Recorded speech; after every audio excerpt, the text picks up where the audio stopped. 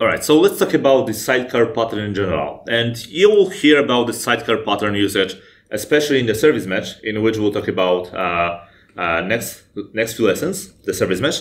But the general idea about the so-called sidecar pattern is that when you think, example, of running your infrastructure or running your custom integrations, let's say with Redis, with caching, authorization, authentication, logging, all these things, by default, at least so far, we had to write our custom code. We had to build some of our custom packages that would, for example, log messages or that would authenticate the user and so on. So we could actually think about dealing with this, let's say, challenge in another way. Instead of writing our custom, let's say, libraries that will be like part of our code, we could actually have these very small processes up and running next to our apps that when we actually make a request, let's say, to our application, we don't hit the app directly, the microservice directly, but the traffic goes through this so-called sidecar. So, for example, the HTTP request gets redirected to the sidecar, and the sidecar, for example, authenticates the user, encrypts the data,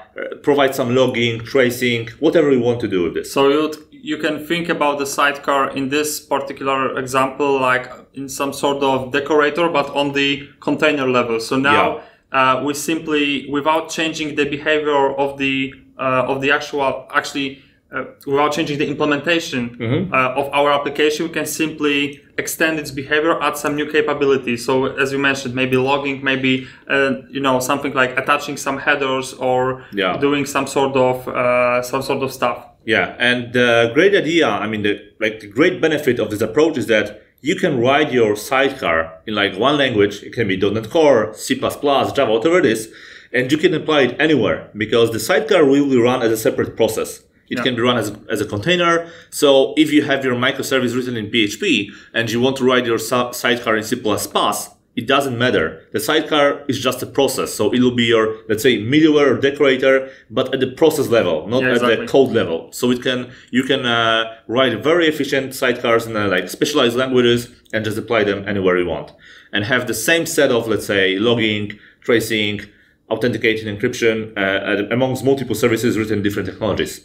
So just just update the single code base, being this sidecar project. So let's see how we can actually use the sidecar in action and what does it have to do in common with Kubernetes in general. So if we get back to our code, you can see here that under the SRC we have our nano service, our very simple service, and we have also another project. We just call this one sidecar. So the sidecar, what it does, it will do the following. Within sidecar, we'll tell to which container, to like which service the traffic should be redirected. So in that case, we are stating that we want to, whenever we hit the sidecar, we want to redirect the traffic to localhost 5000, for example. And keep in mind that even if we load the Kubernetes settings, since these two containers, the nano service container and the sidecar container, will be, well, managed by the Kubernetes, since they are running under the same pod, their networking stack or their volumes will be shared. So this is why here, under the Kubernetes settings, you will see that we are using localhost, because actually is the shared localhost by multiple containers. Within the pod, right? Yeah, within the scope of the single pod. Okay. So whenever we hit the sidecar, we want to redirect the traffic to localhost 5000, which will be actually our nano service container. And we want to, for example, include the following headers. We want to add the header called, let's say, context for our request. And when we send the response back from our sidecar to the end user, let's say, we want to include the proxy header. Okay. So let's this is like the sidecar definition. This is very simple logic, but you can imagine that you can extend it with any sort of headers, logging, caching, whatever you want. And the idea here, when it comes to the code, is just a very simple, let's say, reverse proxy mechanism. So we have set of basic endpoints that we will match anything for get, post, put, delete, and we could also provide here patch, options, head, and so on. And whenever we hit this particular match any endpoint, we simply log some information out there, and we just redirect this request directly to this microservice that should consume this request. So we are just invoking our HTTP client, verifying what's the HTTP method type, and simply redirecting the request here to our microservice, but we are enhancing this request with this headers. So there is our request headers enhanced with the headers provided here under app settings. And once we get the response back from our microservice, so for example here, once we receive the response, we are enhancing here the response with our custom response headers. So you will see that actually we'll get these two custom headers whenever we think that we are hitting directly the particular microservice. Okay. So this is like a sidecar definition, very simple reverse proxy in that case. And let's try to now apply this to the Kubernetes. So you will find there this pod-sidecar file, another YAML file, and there is a pod definition. So the same stuff as we've seen before, but with some additional, let's say, extensions. So we can specify so-called init containers. So this will be container that will be run during the bootstrapping process of this pod. So we want to run this container called networking. So you can see here that we have two additional files. We have Dockerfile for our nanoservice, and we have Dockerfile called networking and sidecar. So the sidecar is the same ASP.NET Core app. So it's pretty much the same as our base Dockerfile for nanoservice, just using different directory for the SRC sidecar as this project. And we have another one called Dockerfile Networking. So this one is actually not related to ASP.NET Core at all. It just uses some plain Ubuntu image, and it actually modifies the IP tables. So the way that we can route our requests within our, let's say, within our container. So we are just altering the IP tables based on this Ubuntu image here. And we are calling this as our entry point. So what we'll do to run this container during this initialization process defined here under these init containers. We just want to call this networking shell script. And if you take a look at this definition, it simply tells, so whenever someone hits these 5,000 endpoints, so whenever someone sends a request to localhost 5,000, which is our nanoservice scenario in this case, we want to redirect this traffic to localhost 5050, which in this case will be our sidecar. So if you look to the endpoint definition here, there is our nanoservice container. So there is our port 5000.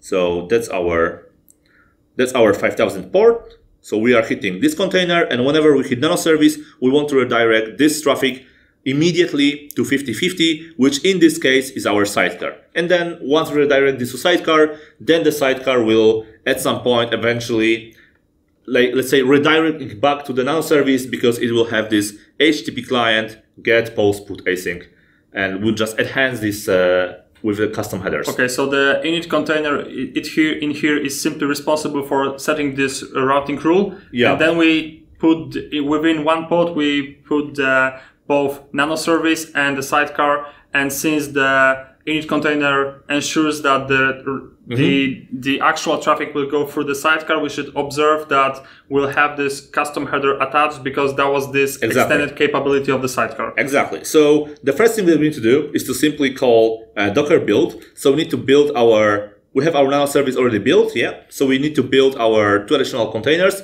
So we need to build the image for our sidecar. So we can just do Docker build sidecar with -f and the Dockerfile sidecar. And then we need to build an additional one container. So we can just type Docker build -t and then our networking. So the same stuff, we're just building our Dockerfile networking Docker image. So once we have all of these three images in place, so we can simply check that under Docker images, we should see there our images for nanoservice, for sidecar, and for this and for the networking container. We can simply type. Let's just verify that there is no pods out there. Okay, but we should still have our service up and running. We should simply be able to just type kubectl apply -f and then pod-sidecar. Okay. So let's start this one, and let's take a look at the pods definition. So we have two pods. This init container, it's been just started and then, let's say, removed. So it got, the job of this container is already completed. Okay. Yeah. So we can type kubectl get pods. Okay, so we have these two pods. And we can now try to actually see the logs. So we can do something like kubectl get logs, and we can provide kubectl logs, and we can provide the logs for our containers. So if I type nanoservice pod, if I try to do it like this, it will give me this error that I need to actually provide the particular container, because right now under our nanoservice spot, we have two containers, okay, right? So we can do nanoservice spot, and then we can provide the container name. So let me open logs for the sidecar with this -- follow. So we will have this log tailing. Okay. So it will be just, you know, updating in real time. And let's open additional logs for our actual nanoservice. So let's just do nanoservice spot, nanoservice follow.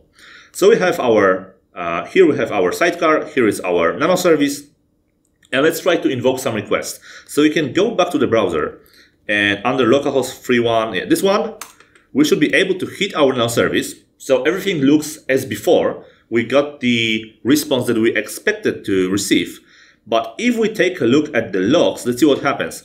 So here we already see that our nanoservice received this context sidecar header, right? We didn't send any header for browser. So if we take a look at the sidecar logs, let's see what happens.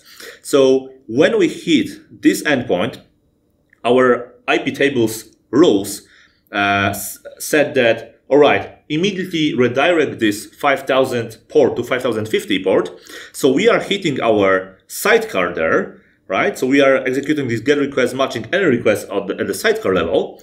And then we are redirecting this request back to the nanoservice level, enhancing with the logs, finally receiving some response from the sidecar, so from the nanoservice container, and redirecting this one back to the end user. So here at this nanoservice level, we can see our custom header, which was like enriched through the sidecar.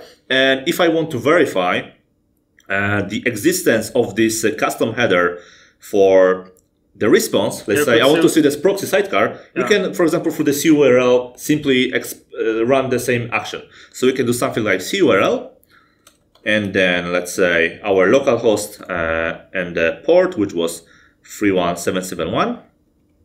If I run it like this, I will get this, but I can do it with -e.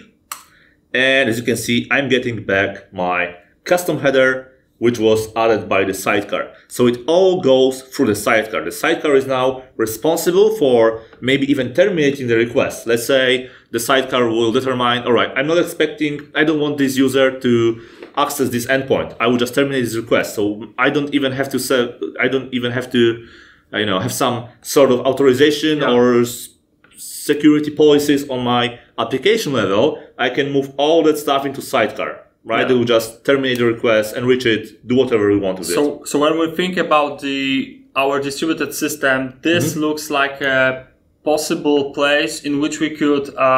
The very first thing that comes when we discuss the sidecar is, so in here we could put everything related to the observability, because both the logging, the metrics, some sort of metrics, and also the tracing, since this is built on top of HTTP, we could make the usage of this. And actually add the capability of observability within our distributed system without writing any sort of code within our ASP.NET Core application. So very cool thing.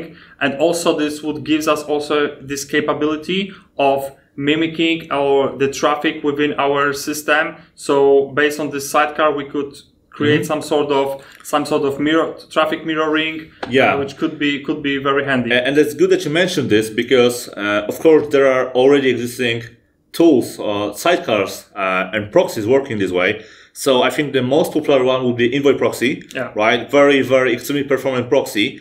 And keep in mind that when you work on the level of using your sidecar, custom sidecars, it has to be performant, because there's a lot of benefits, but the potential drawback is that, well, you have another process that has to, for example, read the request, maybe change something within the request body, and then redirect this request to the particular service. So there's like some additional processing, some additional requests going on. So it has to be as performant as possible. So Envoy is a great proxy, and it's been there for many years now, used by lots of companies. Also part of the CNCF. Yeah, also part of the CNCF. It's actually used in many places, so this is really great proxy. But also recently from the Microsoft, you can, for example, find out this Microsoft reverse proxy, which is called the ARP. It's still in the preview mode, but it's definitely worth watching. So you can, for example, try using this one and build your custom, let's say, sidecar using ASP.NET Core, just like we did here with this simple scenario. And thinking about some practical usage there, we'll talk about Istio in one of the less lessons in this module. But for example, maybe you have also heard about Dapper, not the Dapper for the ORM library, but the Dapper for the distributed application runtime, which actually is built on top of the same idea. So the Dapper simply provides you the sidecar written in Go, and you start the Dapper infrastructure, and you can easily integrate between your services through HTTP, gRPC, some sort of message broker abstractions, and the Dapper will give you these sidecar proxies running next to your apps as, you know, these processes that will just capture the traffic and, you know, log something, redirect this request to you, you know, enrich the responses, and so on and so on. So very great concept. Just keep in mind that there might be some performance drawbacks. Yeah, once you actually understand the sidecar, the idea behind the sidecar pattern, understanding the idea about the service mesh is quite straightforward. Of course, the internals, when it comes to how this is managed, is completely different story. But I mean, in theory, it's now from this point, it would be pretty easy to actually understand how this whole service mesh idea can be applied within our distributed system. So when it comes to the Kubernetes basics, that's it, I would say at this point. So we have some sort of knowledge, and for now we're using the console to manage our Kubernetes cluster. Yeah, but like in a real life scenarios, I mean, you can use console, but usually look for something more user friendly. Let's say some sort of user interface. But just like with Git or any other console tool, it's good to have like a proper understanding of the tool and its CLI. So then when you jump on later on to some user interface, you know what to do. So it's not like a magic for you when you invoke some actions. And if you want something more sophisticated than the typical, you know, kubectl, you have this k8s. I think if you type k8s on the GitHub, you would see the CLI for managing the Kubernetes cluster within the console. So something more sophisticated rather than having the regular kubectl get pod and something. So this will also help you. Looks like a PM2 a little bit. Yeah, some equivalent on the Kubernetes level. So that would be it. However, we'll move one step further. So we'll introduce the rancher. We'll see its capabilities. So the rancher will be some sort of equivalent of the portainer, but on the Kubernetes level. However, this will have a lot of great integration, and the mentioned service mesh, so the Istio will be one of them, and this will be some sort of the finalization of our distributed system, adding one more, but the very last some sort of abstraction layer on top of our system, and this will allows us to add these great capabilities that we've already seen within this course. So just stay with us for these two final lessons, and we'll discuss both the rancher and the Istio.